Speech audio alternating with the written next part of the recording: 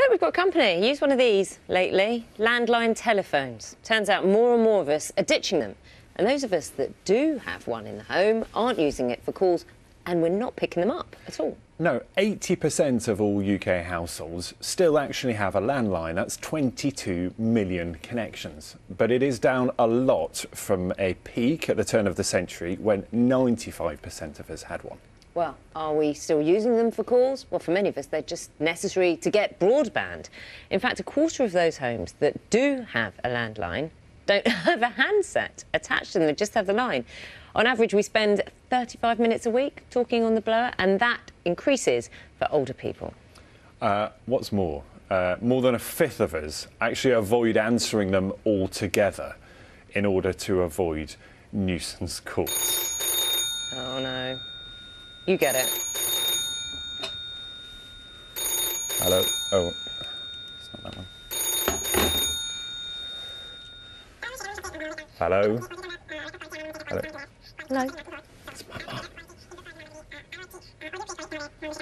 Yeah, OK. Right, we'll leave him to that. No. Take a look back at Really? the golden age of the landline. Really? The first receiver consisted of a bar of iron and wire, a rather crude affair with definite limitations. Definite limitations aside, the growth of the telephone was astronomical. Just 50 years after Alexander Graham Bell's invention, there were more than 1.5 million phone stations across the UK. Less popular, though, was his suggestion we answer calls with ahoy instead of hello, hello, operator. By the time of the Second World War, so many people were dialing up, they had to be warned not to block the lines from the war effort. I told the fishmonger I'd never have seen such stuff.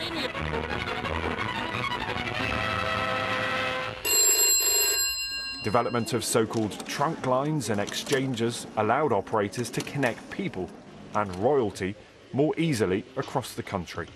This is the Queen speaking from Bristol. I'm always interested in any development which brings my people closer together. Answering machines revolutionised the home phone experience. Mr. Brown is not at home, but will you please leave a message? Speak slowly. Speak now. But the exchanges remained. Anthony? Oh, congratulations on your exam results. Grandma, I failed. And a catch-up on the blower became part of popular culture. Anything else? And sociology. An ology? It gets an ology and it says it's failed. You get an ology, you're a scientist. Despite push-button and cordless models, we've been hanging up on the home handset since a landline peak at the turn of the millennium. But the question now, will they ever be disconnected for good? No, Mum, I've got to go. I'm at work. No, I'm at work. Yeah, I'm on the TV. Okay, all right. I'll see you later. Okay, I love you. Bye. Everything all right there? I'm fine. Normal call to my mum. Golden age of the landline, we saw, didn't we?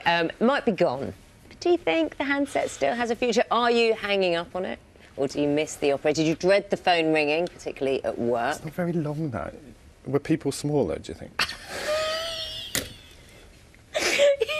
Wasn't like 400 years ago. It's really short. Maybe it's just I'm really tall. Maybe you have. I think these days that you don't need to worry. They're usually cordless. That's true. Usually. Get in touch. Let us know. You could even call. Use any of these. Call. Yeah, even call. Get in touch.